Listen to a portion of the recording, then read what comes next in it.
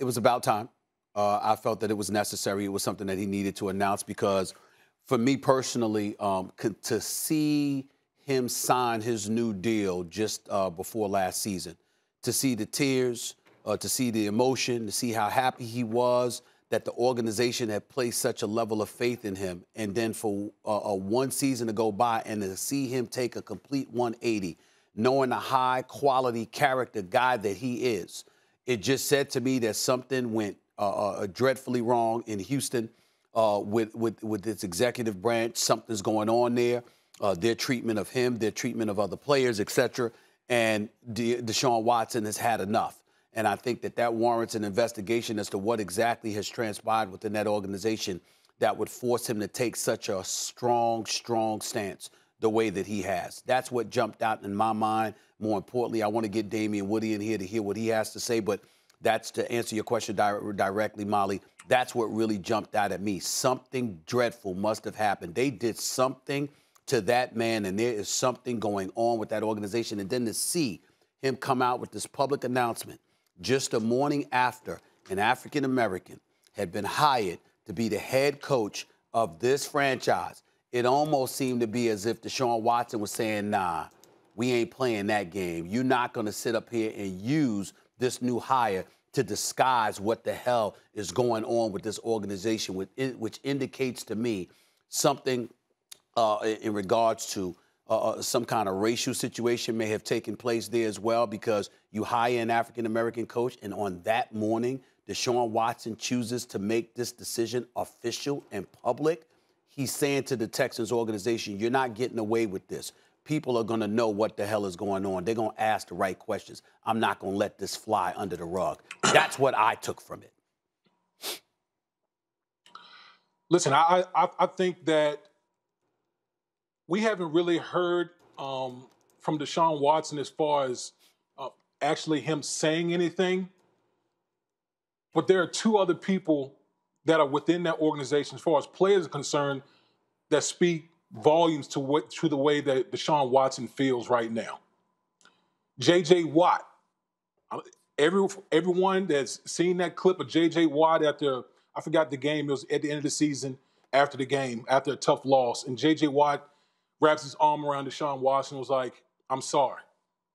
I'm sorry that we've wasted your season, a season where the whole team around him was bad, worse than bad. But Deshaun Watson played like an MVP this past season.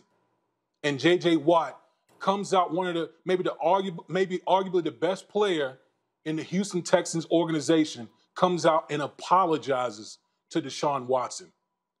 Andre Johnson, the most decorated wide receiver in that Houston Texans organization, one of the most decorated players in that Houston Texans organization, that has anyone that knows Andre Johnson, he's not the most verbal guy. He's a quiet guy. And for him to come out and eviscerate the Houston Texans organization and basically tells Deshaun Watson to get out of there. Don't waste your career in that organization. To me, hearing those two things from those two guys that have played in that organization should let you know where Deshaun Watson is coming from right now.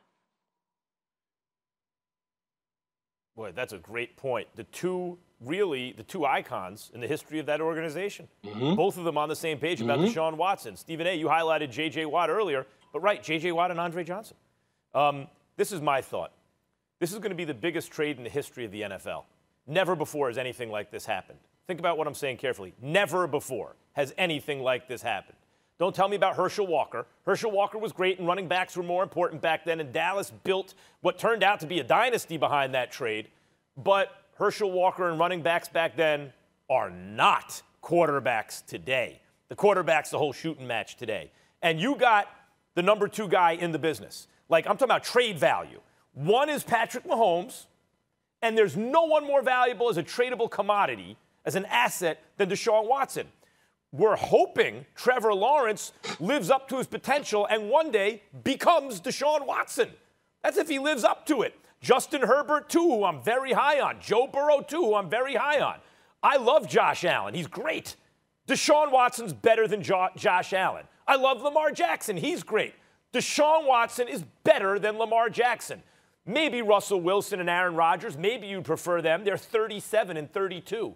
Deshaun Watson's 25. Other than Patrick Mahomes, this is the most valuable asset in the NFL, even though he's not on his rookie deal anymore. In a way, it's good. It gives you stability. You know he's locked up. You don't have to worry about contract right now.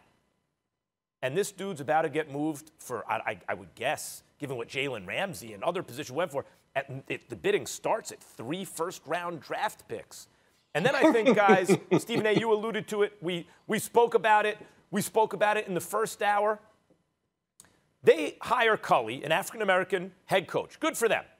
Obviously, this is the first one hired this offseason. You know, there have been multiple jobs. First African-American coach, way underrepresented in the head coaching department. He's 65 years old. That means he's not in their long-term plans. This is not a 10-year plan. May not be a 5-year plan. It's not a long-term plan.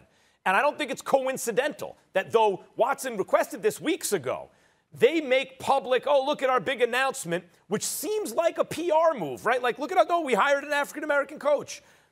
Deshaun Watson doesn't seem to me like he's having it. We're not going to play that. You know what? I'm going public with this. I want out. It's going to be the big.